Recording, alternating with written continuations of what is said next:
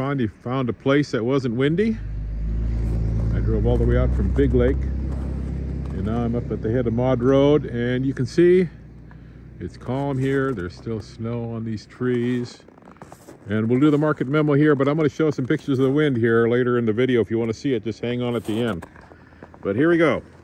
Here are the numbers for November 13 through 20, 2023. Only 17 new listings this week. Only 17. That's not very many.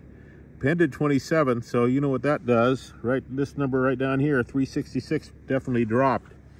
So only 366 houses on the market now. That's lower than it's been in a long time. And it'll probably continue to drop slowly, although that's a big drop just for this past week.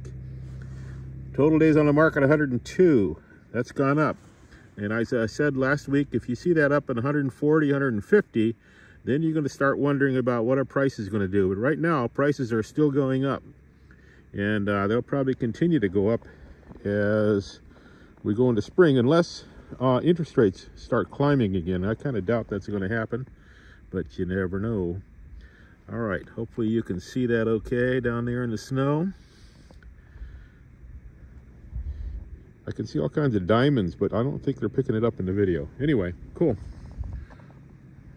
So look at the wind. I'll have wind on the rest of this because it's windy everywhere except at the head of Maud Road.